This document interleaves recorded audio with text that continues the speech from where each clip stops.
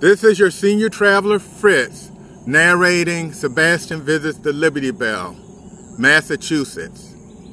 Boston is the biggest city Sebastian visited on this trip. Boston is as well known as Philadelphia in the fight for this country's freedom.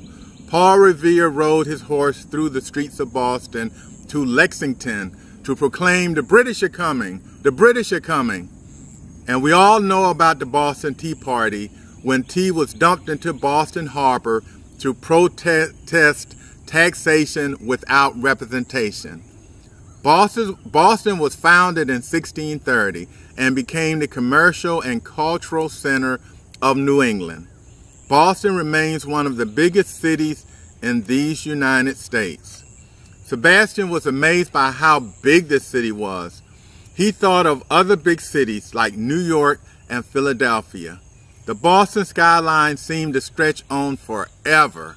Sebastian knew this was home to big sports teams, including the New England Patriots, and had the nation's best and most prestigious colleges, including Harvard and MIT. He imagined at least 1 million and likely a lot more people lived here. He judged this by the crowded highways that led up to and away from the city. Sebastian knew he counted thousands of cars on the highway. On this beautiful sunny day, Sebastian was not bothered by the crowded streets of Boston. He rode up and down these streets and through neighborhoods. Sebastian liked that some of the neighborhood streets were very steep and went high uphill, then down again. He would not want to ride a bicycle here. The row houses looked historic and lined the very steep streets. Sebastian saw a lot of people walking dogs, with some dogs that had hair flying in the wind.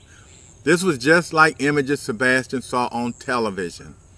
The Massachusetts Capitol building happened to be around the corner from one of the steep streets. It had a gold dome and a very big park across the street named Boston Common. In the park was Freedom Trail, which guided Sebastian to many monuments. Sebastian saw the Capitol was being repaired in the front and had no public access. He thought Capitols had to be fixed from time to time, but was surprised to find the Liberty Bell was not on display. Sebastian had visited other Capitol buildings that were being repaired, but the Liberty Bell was still on display. The bell had been placed in storage during the repairs. Sebastian was very disappointed he did not see the bell.